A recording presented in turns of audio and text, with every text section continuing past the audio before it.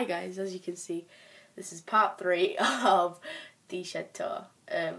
Not shed tour, I've just done that. Chilling with the babies, the baby bunnies. So yeah, Pixel's completely chilled out, as you saw at the end of part 2. Because I was stroking him and he just like went fully over. By the way, that doesn't mean anything bad, it means that he's happy and content.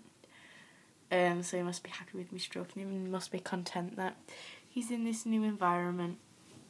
What's Fudgy doing? Oh, he's in his litter. Cutie. Fudgos. He's actually a lop. He did actually go back to lop, but he's gone up again.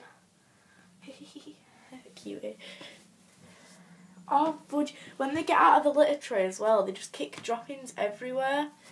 So yeah, naughties. And they've been wee spraying, as you can see. Oh, another 2 droppings there, look.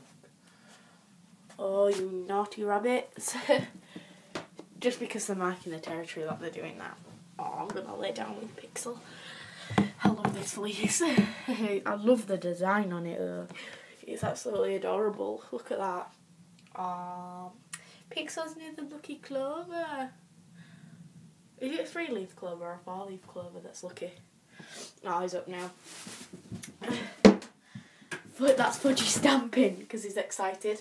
People think that when a rabbit stamps it just means that he's annoyed, but no, it can mean that he's excited too. If he was annoyed, he'd carry on stamping. If he was annoyed or in danger, he'd carry on stamping and he'd sort of, I don't know, what do you call it? Waddle around, hop around, or like stay really still. But what you see Fudge doing there is he stamped and he sort of binkied. He binkied along here. I'll go get his food, he must be wanting it. I'll just lock the shed behind me because I don't want the babies sort of getting out. So I'll see you in part 4 when this is all sorted out. Bye!